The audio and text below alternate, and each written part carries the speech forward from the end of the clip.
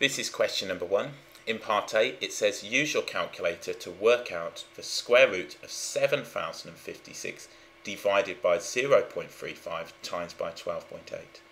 We must write down all the figures on our calculator display and we must give our answer as a decimal. The question carries 2 marks.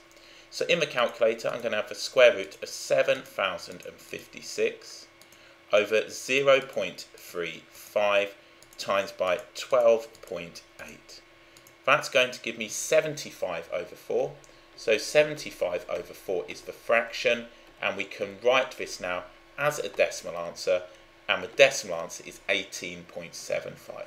So 18.75. So in the answer for 2 marks, 18.75.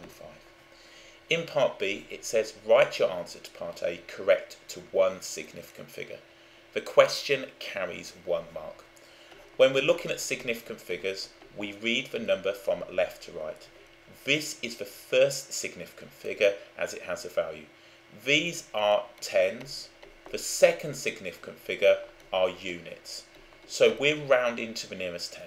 Our choice is 10 or 20. The 8 is higher than 5, so we're going to round up. So to one significant figure, the answer is 20.